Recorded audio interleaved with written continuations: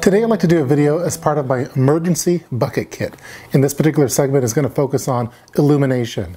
Now these emergency bucket kits are designed to complement the items that one might already have in their home, even if they don't consider themselves a prepper. And for this particular video, we're going to focus on illumination. Let's get started. With illumination, I try to follow the rule of three and have three different options. One being a flashlight, also a headlamp, and a lantern. There are a lot of different premium options that you could go with here, but since this particular kit is designed to be built on a budget, I'm going with more budget-conscious items. If you go over to your local Costco store, you could pick up a pack of the Duracell DuraBeam Ultra flashlights. They come in various sizes. You could go with the larger size, which is 700 lumens that runs on 3 C-cell batteries, or you could go with the smaller version, which comes in a 4-pack, and that's 350 lumens and it runs on 3 AAA batteries. Neither of these versions are quite as nice as those premium flashlights that we're more accustomed to from companies such as Phoenix, 4.7s, ThruNite, Nitecore, Olight, Streamlight, you name it. But for this type of kit, they work perfect. Each one of these packs is less than $20 with the batteries, so you could get 2 of the larger size flashlights for less than $20 with batteries, or you could get 4 of the smaller version of the Duracell DuraBeam Ultra for less than $20. So you could spread that out amongst multiple kits. For this particular kit, I would recommend going with one of the larger flashlights as the primary flashlight of the bucket kit, and then having one of the smaller ones for each person in your household. So for this particular video, I'm just going to design it for one person. You could expand it as needed for your particular household. The build quality is fairly decent with these flashlights. Again, we're talking less than $20 for a pack of them. With the larger version of the flashlight, you're able to focus the beam, so it has an adjustment where you could have more flood or more throw with it. And the smaller flashlights does have that battery cradle, which I'm not a big fan of, but at this price point, I'll take it. With all of these type of emergency bucket kits, make sure that you store the batteries outside of the electronic devices so they're not just sitting there for multiple years and could end up damaging the actual equipment when you need to use it most. So store the batteries outside of it. So let's store the primary flashlight on top of the bucket kit for quick access. For example, during a power outage, that could be one of the first things that you grab is your flashlight. Now again, I have the battery stored outside of the flashlight for long-term storage just to help protect the internal circuitry of the flashlight when you really need it. For a budget-friendly headlamp, I would recommend going with the Energizer 3 LED headlamp. This one costs less than $10. It only has 2 modes on it, with the top mode being at 50 lumens. It runs on 3 AAA batteries, which are included with the headlamp, and it's just a great deal for a good quality headlamp. So again, the Energizer 3 LED headlamp. When following the rule of 3 for illumination, I wanted to make sure that I had at least one option that was rechargeable.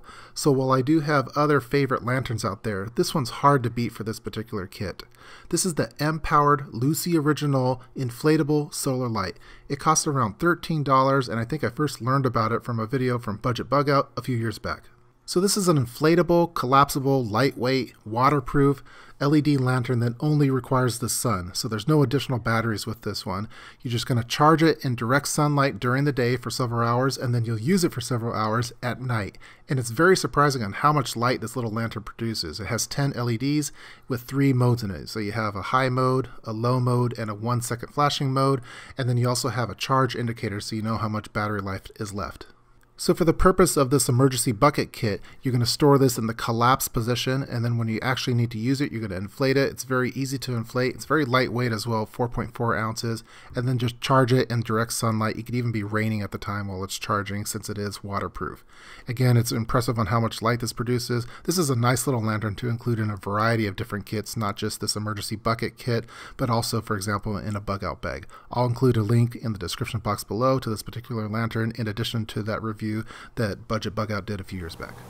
Let's also store that solar charged Lucy lantern on the top of the emergency bucket as well, and do it in the collapse position. Again, for quick access, you might want to just put this right out into the sun if there was a power outage to charge it up if it's been sitting there for an extended period of time. So again, the lantern on top. That concludes all of the items for the big 3 of illumination: flashlight, headlamp, and lantern. We're going to store the majority of them in their own little separate module of this emergency bucket kit, and then we're going to store that primary flashlight up on top. Let's move on to some additional illumination items, starting off first with some chem lights. Now I include these in almost all of my emergency kits, whether it be a bug out bag, in my vehicle, in my home preps, and also in this emergency bucket kit. The brand that I prefer are the Headlamp Snaplight Green Glow Sticks. They're the 6-inch industrial grade version, ultra bright light sticks with up to a 12-hour duration. They come in a pack of 10 and they have a lot of different purposes, whether you just want to light up a particular area, you don't want to waste batteries. Again, batteries not required for this. You're just going to snap it in the middle, mix up the solution, and it's going to create a very bright neon glow light that will last for several hours throughout the night. They work great for illuminating an area. You could also give them out to the kids and they're just going to have a great time. So if the power goes out, give the kids, instead of having them waste batteries, give them a glow stick. They'll be very, very happy. So again, the Headlamp Snaplight Green Glow Sticks. Speaking of kids, if you don't necessarily want to waste one of your nice Headlamp snap lights or even the batteries for one of your flashlights, I would recommend picking up the LumiStick Glow Stick Bracelets. It comes in a tube of 100 of mixed colors. They're 8 inches long. They're not as bright as the Headlamp snap lights, but they're pretty decent, and the kids are going to love them. So that you'll wrap them around their wrist, you'll be able to see them, even if it's pitch black at your home. And you could also use them as markers for other things. For example, if you want to mark off your fence or anything like that, you could use these glow sticks. Since it comes in a tube of 100, you have plenty of them to use throughout a power outage. So again, the LumiStick Glow Stick Bracelets. And finally, how could our illumination supplies be complete without some tea light candles? Now you could purchase these at almost any store, whether it be the dollar store, Target, Walmart, Fred Meyer's, you name it, they're going to have some tea light candles. If you're looking online, the brand that I prefer are the Zion Judaica tea light candles, the unscented set of 120, and they have a fairly decent burn time. Now, in my opinion, you can never have too many tea light candles. You could purchase them in bulk for a decent price. But for the purpose of this particular emergency bucket kit, I would recommend having at least 3 tea light candles per person per night with a minimum of 72 hours. So per person, you're going to have 9 tea light candles. So if you have 4 people in your household, you're going to times that by 4. And I would just recommend putting those in a Ziploc bag, wrapping them up so it's in a nice little cylinder, and then you could store the remaining or the leftover tea lights that came in the pack that you purchased with your normal stash of tea light candles. So now we're going to store the majority of the illumination items in their own separate module for this emergency bucket kit. All we'll really need is a few small bags and one large gallon-size Ziploc bag. Let's start putting all of the smaller illumination items into the Ziploc bag that's going to serve as our illumination module. Starting off first with the glow sticks, I would recommend including 3 glow sticks per person for this particular kit. You're going to be able to use 1 glow stick each night for a single person. Next, if you happen to have kids, I would recommend including 3 of the glow stick bracelets per kid into the module. For all of the items that have batteries, I would recommend storing those batteries outside of the particular item.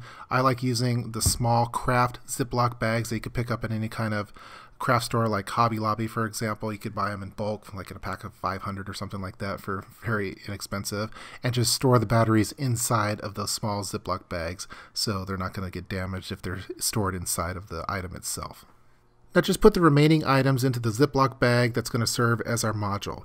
Now since I have a slight case of OCD, I like labeling and color coordinating my modules, so I'm going to get out my label maker and make an illumination label for it, and I'm going to use yellow paper because yellow in the Color of Prepping video represents illumination items, also nav as well. So I'm going to use a yellow piece of paper and use that to help identify the illumination items. So at the end of it, we'll have a nice little illumination module burrito that's going to be yellow, quite visible, so when we're looking into the emergency bucket kit, we're going to look for the yellow module in there, and that'll tell us those are the illumination items.